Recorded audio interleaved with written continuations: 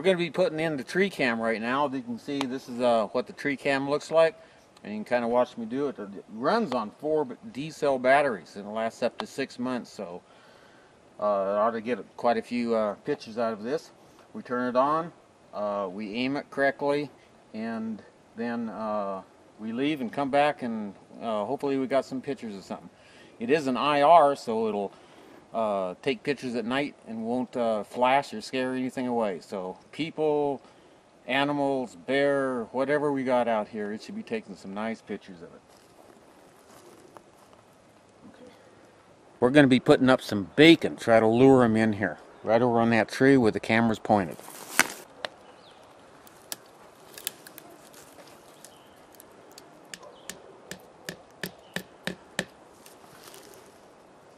Okay, alright, I got 5 nails in the tree, and I'm going to put a piece of bacon on each one of them.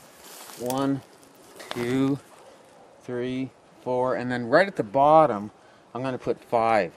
And the lower ones ought to get like the coyotes. We might be able to get some wolves in there, all the way up to maybe some bigger animals. And if we get the top one and they really want it, maybe we'll get a cat trying to climb the tree or a bear trying to climb the tree, and that's what I'm hoping to get, is little action on movement.